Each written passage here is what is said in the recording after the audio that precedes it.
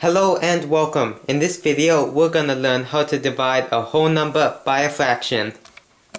So right now you may be a little confused because you have a whole number and a fraction and you don't know how to divide one by the other. But it's actually pretty simple and I'll show you how right now.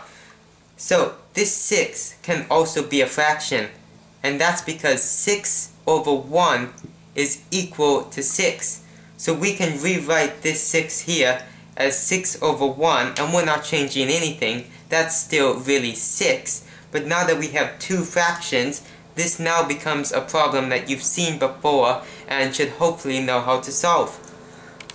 But just in case you don't know how to divide two fractions, I will show you right now. So the first step is to write or rewrite the problem. So 6 over 1, and we change the sign to a multiplication sign instead of a division, and then we rewrite this fraction here as its reciprocal, which just means its flipped version. So instead of 3 over 4, we write 4 over 3, and from there we can simply solve this by multiplying across. So 6 times 4 is 24, and 1 times 3 is just 3.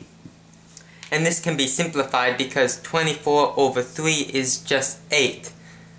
So this problem, 6 divided by 3 over 4 equals 8, and you just learned how to divide a whole number by a fraction.